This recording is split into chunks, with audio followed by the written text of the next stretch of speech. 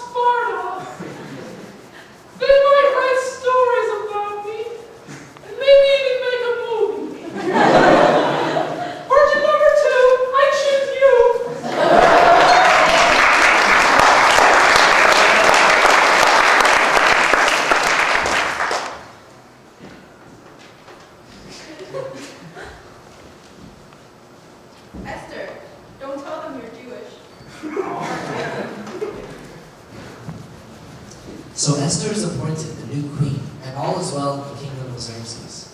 But later that night, Mordecai secretly uncovers a well-hidden plot against our beloved king.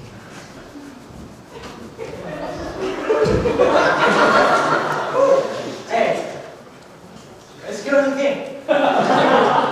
All right, but I hope nobody finds out.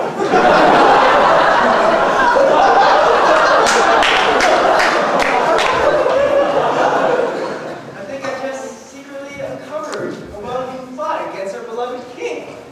I must go warn him quick.